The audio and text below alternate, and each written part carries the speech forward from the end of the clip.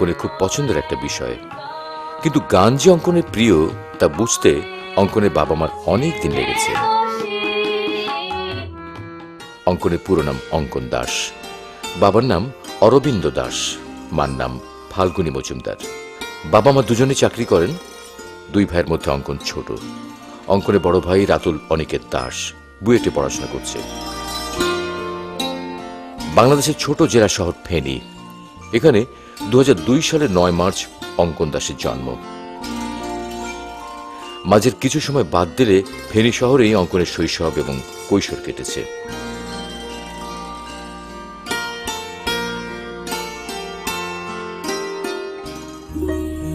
জন্মের পর থেকে বাবা মা ভাই এদের আদরে অঙ্কন বেড়ে উঠেছিল। অঙ্কনের বয়স যখন 2 বছর পার হলো তখন অঙ্কনের এমন কিছু আচরণ প্রকাশ পেতে শুরু করলো যা স্বাভাবিক নয়। অঙ্কনের যখন জন্ম হলো তখন সে সম্পূর্ণ স্বাভাবিক। যখন তার 3 বছর বয়স হলো তখন আমি বুঝতে পারলাম যে কোনো জিনিসের দিকে শুধু সে একদিকে তাকিয়ে থাকে, কথা বলে না, কিছু বলে না। প্রথম তো সে দাদা বাবা বাচ্চারা যা বলে সেগুলি বলতে পারত।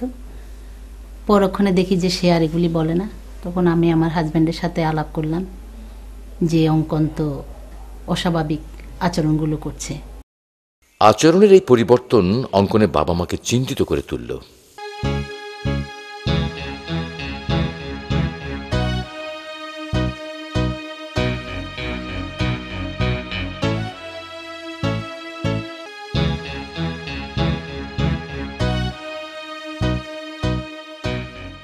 অঙ্কনকে নিয়ে যাওয়া হলো পরিচিত এক ডাক্তারের কাছে।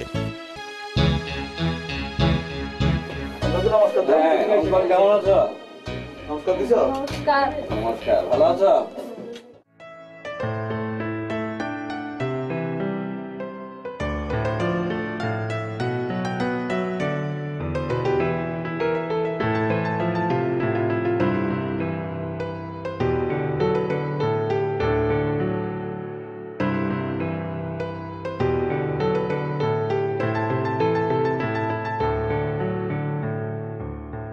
একদিন ওর মার শারীরিক কোনো সমস্যার কারণে আমরা ওই যে আমার বন্ধু বড়ি ডাক্তার মঞ্জুর ইকবাল, যেন আমাদের পারিবারিকভাবে একটু ইয়ে আছে, তো ওনার কাছে গেলাম।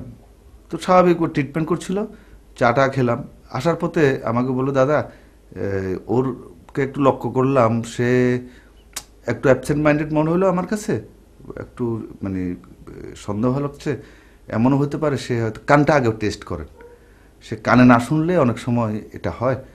আর কান যদি ভালো থাকে একটি এনটি স্পেশালিস্ট দেখানোর পরে আমার সাথে একটু আলাপ করবেন। তখন আমি পরদিনই আপনার ওই যে ইএনটির ডাক্তার দেখালাম। তখন দেখলাম কানে কোনো সমস্যা নেই।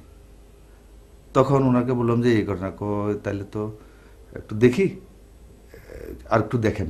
আমিও দেখি, আমার কাছে একটু সন্দেহ লাগছে জিনিসটা। আমি তখন জিনিসটা ওইভাবে নিই নি, একটু মাইলস্টোনে পার হচ্ছে, হয়তো একটু কারো ডিলে হয়, কারো হয়।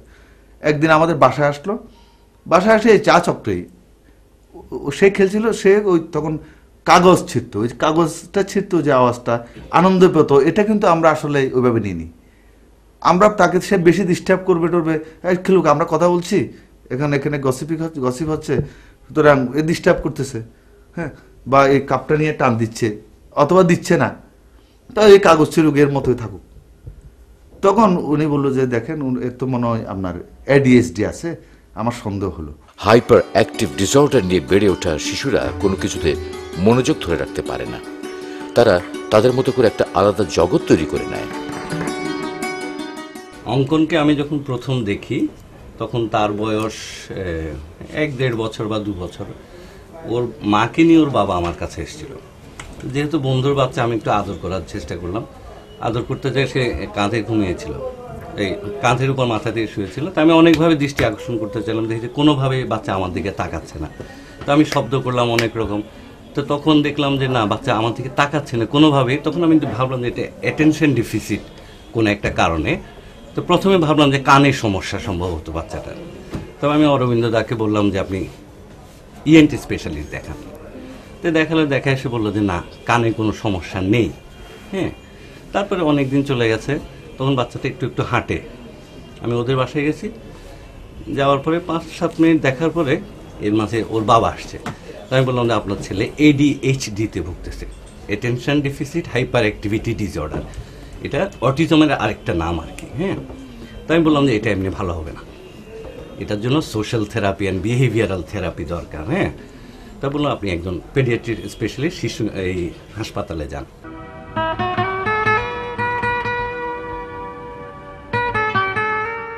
অঙ্কনের বাবা নিজের চেষ্টায় হাইপার অ্যাক্টিভ ডিসঅর্ডার এবং অটিজম সম্পর্কে জানতে চাইলেন।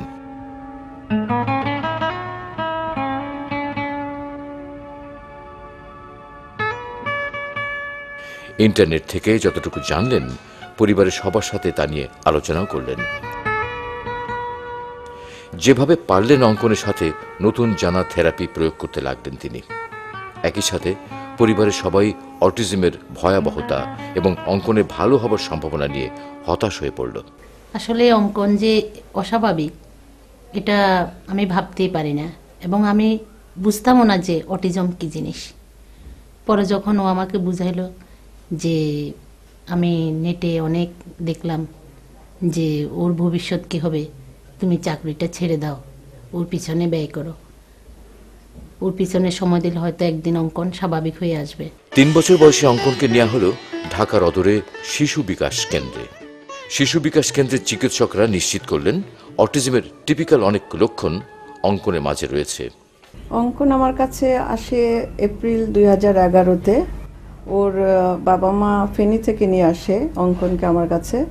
ওদের যেটা প্রবলেম ছিল বাচ্চাটাকে নিয়ে, সেটা ছিল যে বাচ্চাটা অন্যের সাথে তেমন একটা মিশতে পারতো না, নিজে নিজে খেলা করতো এবং স্কুলের দক্ষতাটা একটু কমে গিয়েছিল। তো সেটার সাথে তার কিছুটা চঞ্চলতা এবং আচরণগত সমস্যাও ছিল, যেমন সে কাগজ ছিঁড়তো। তারপরে ওকে আমি যখন দেখলাম, যদিও এর আগেও ওরা ডাক্তারের কাছে গিয়েছিল অনেক আগে, কিন্তু তারা ঠিকমতো তার ডায়াগনোসিসটা করতে পারেনি। কিন্তু 10 বছর বয়সে ও যখন আমার কাছে আসে, তখন ওর ডায়াগনোসিস আমি করে দেখলাম যে সে অটিজমের বাচ্চা।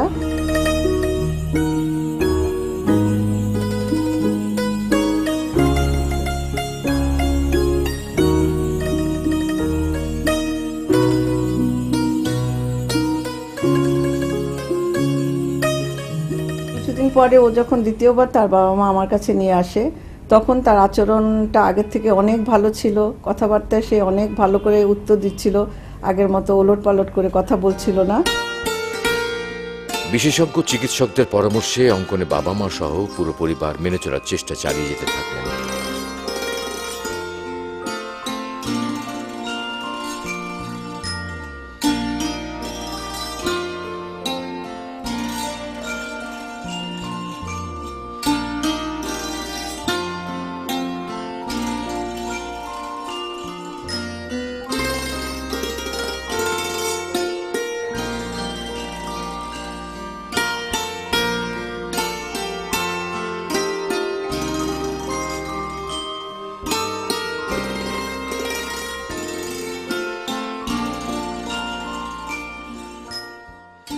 কিন্তু আশানুরূপ অগ্রগতি না হওয়ায় পরিবারের হতাশা বাড়তে থাকলো।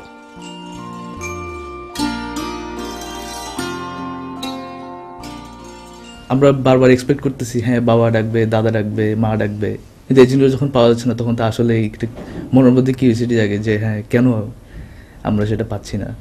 এরপর যখন আমরা ফ্যামিলিগতভাবে অটিজম নিয়ে ধারণা নেওয়ার চেষ্টা করলাম, আমাদের মধ্যে প্রায় হতাশার মতোই অবস্থা, যে এত একটা ভাস্ট একটা জিনিস যেটা আমাদের মধ্যে কেন হইতে হইলো।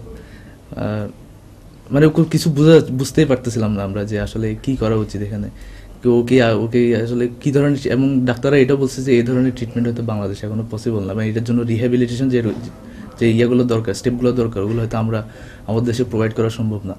তাই এখন এই জিনিসগুলো তো আসলে অনেক অনেক সময়ের ব্যাপার, যে ওদের যে বিহেভিয়ার চেঞ্জিংয়ের ইয়াগুলা, টেকটিক্সগুলা। অঙ্কনের বাবা অরবিন্দ দাস ঢাকার কয়েকটি বিশেষায়িত স্কুলে যোগাযোগ করলেন, কিন্তু ঢাকায় বাস করা অঙ্কনের পরিবারের পক্ষে সম্ভব ছিল না।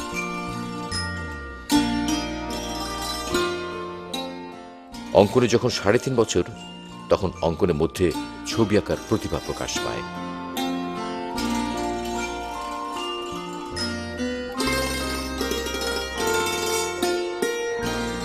সে আমাদের থেকে এখন সম্পূর্ণ ভিন্ন একটা জগতে।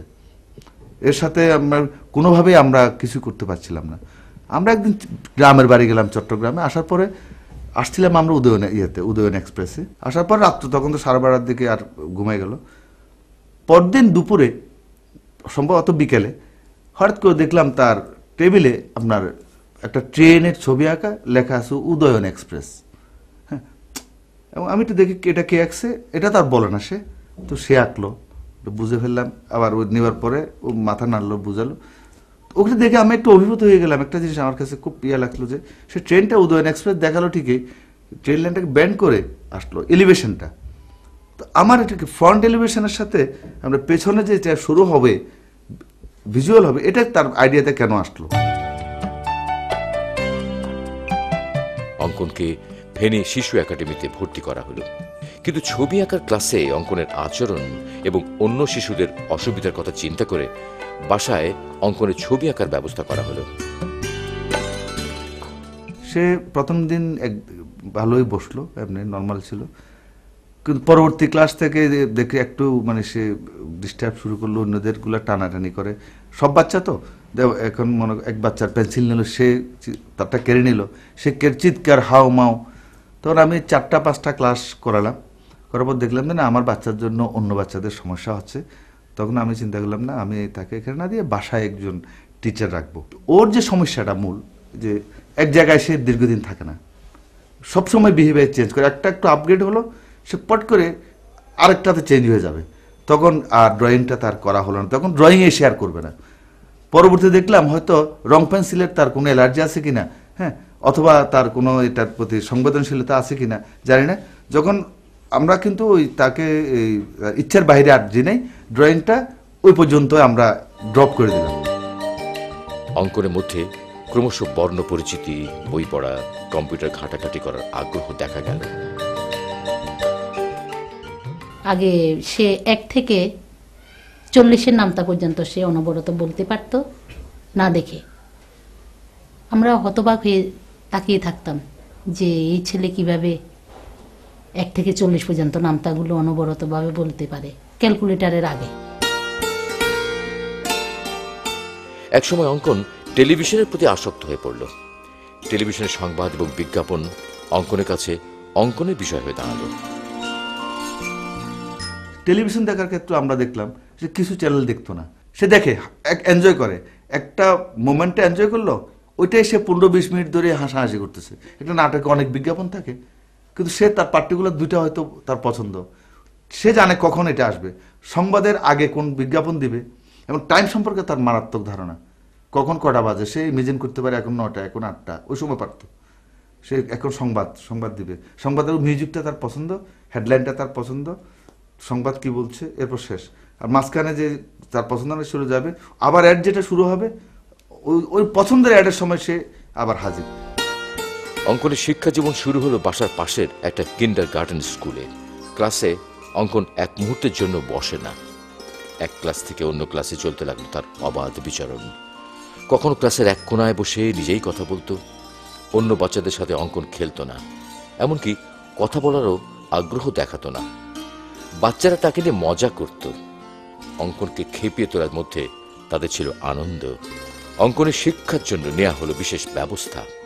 স্কুলে ভর্তি রেখে বাসায় প্রাইভেট টিউটরের ব্যবস্থা করা হলো। অঙ্কনের উপর চাপ না দিয়ে তার আবেগকে প্রাধান্য দিয়ে অঙ্কনে লেখাপড়া চালিয়ে